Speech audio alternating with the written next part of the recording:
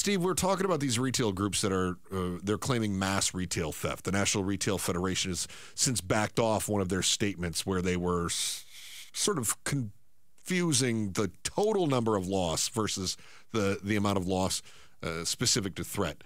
So in response, it seems this zeitgeist of fear that everything's being stolen, we're locking everything up. And I find that to be super annoying. And I ask, is this the new normal? Is my underwear forever going to be locked up, Steve?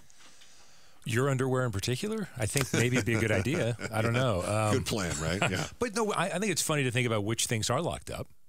Go on. I love this angle. Printer cartridges, for example. I know those are expensive. Yeah. But you're locking those up. So I have to go find someone. And as we've seen, I mean, this is not recovered from the pandemic. How many stores do not have enough employees? So let's say I need to find something that's locked up and it's not something I'm going to make meth out of.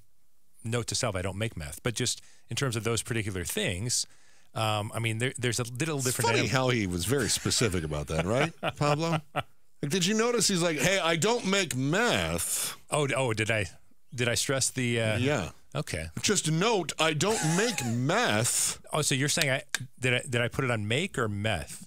I don't make meth. Go on. Okay. So when it comes to make meth, good for you. So there are different You're ways. Fitting and fine, Steve. Well done. So locking up underwear, locking up other things, I think it's also going to make it harder for the consumer to actually experience this. So therefore, they're not going to care. I'm going to go back to my theory. They're not going to care as much when the stores go away because going to the store is not the experience they expected. To take the kid along. What's the NPR word for that? Cumbersome? Ooh, I like that. Yeah. Okay. How many syllables? A cumbersome experience. Yes. It has to be minimum 3, right? Absolutely, of course. 25 somewhere. Yeah. So all I'm saying, Chris, is that anything that makes it harder for the consumer to do something helps Jeff Bezos, whether people actually want to help him or not. That's because it's like, wait a second, I can get this in 4 hours from now. Don't need to use any gas.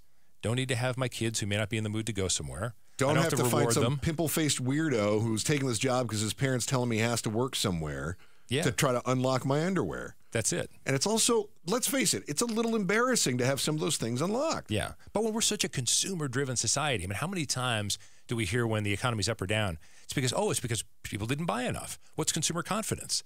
So why would you want to have something that might reduce consumer confidence by saying, hey, maybe that store's not safe. You don't want to go there. Yeah, the macroeconomic viewpoint is that. I think of the microeconomics as well. And boy, you're just like, I'm trying to elevate this conversation.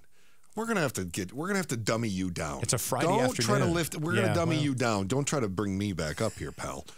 But in marketing, we would call it lubricating the sale.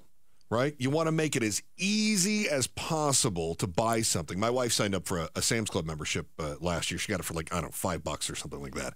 And at Sam's Club, we could go through it. I saw somebody doing this at the Safeway near my house. Now, you can scan the items as you put them in your cart. Boop. It's in my cart. Boop. Boop.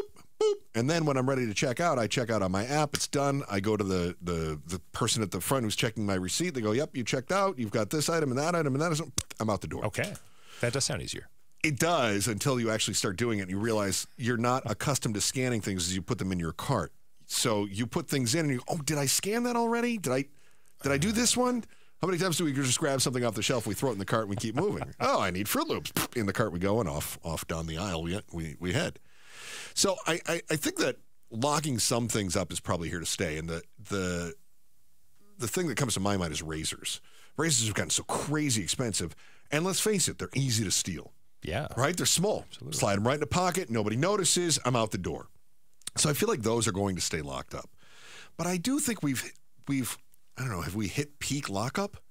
Yeah, but that's the kind of theft you're talking about. Someone can stick it in jeans pocket, jacket, whatever. Right. You're not talking about pallets of things. iPads and stuff. Yeah, things that would have been coming off the truck. Yeah. Or, you spend a lot of time in Southern California. You've got, what was it, the Long Beach dock where everything was left because of the supply chain issue? Sure, or the people robbing the trains that we're going through. Exactly. That's a little different concept to me. Sure.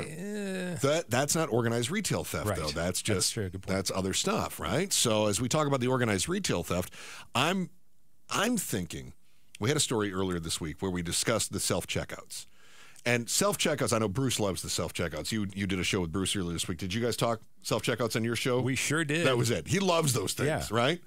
I'm generally a fan, mostly because I don't like waiting in line, right? I don't like doing my own work because it's not like I'm saving any money, right? The prices haven't come down while I'm becoming a cashier, but I don't like waiting in line. And I certainly don't like striking up a conversation with whom I have no common ground. 100% with you on that, yeah. So I'm there. But what they're finding is they go, oh, we have to take these out now. Walmart says it's a customer service issue. Then they say, oh, no, it's because too many people are stealing things. It's probably in the middle. What happens to customer service, to your point about the finding the kid to unlock my underdrawers? Yeah. Like, you're not lubricating the seal. You're making it tougher for me to purchase things. Yeah, so you're making all these good points, and I'm going to take us off for like a 7-second, and you're going to go, Steve, that didn't help us. So was leaving Target last night, have my little bags coming out, and the person in front of me goes through the double doors where you've got the security thing set up.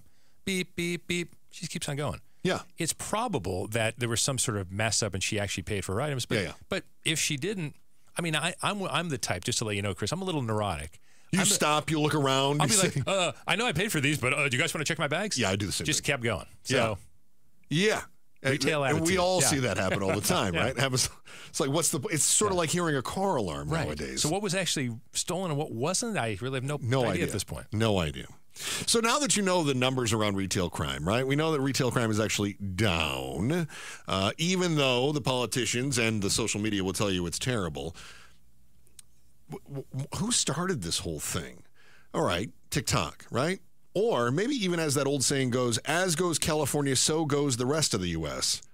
Is that an old saying? Steve, my mom used to say it, and she's old, so I'm going to say it's an old saying. I think it's a great saying. Yeah, okay, very good.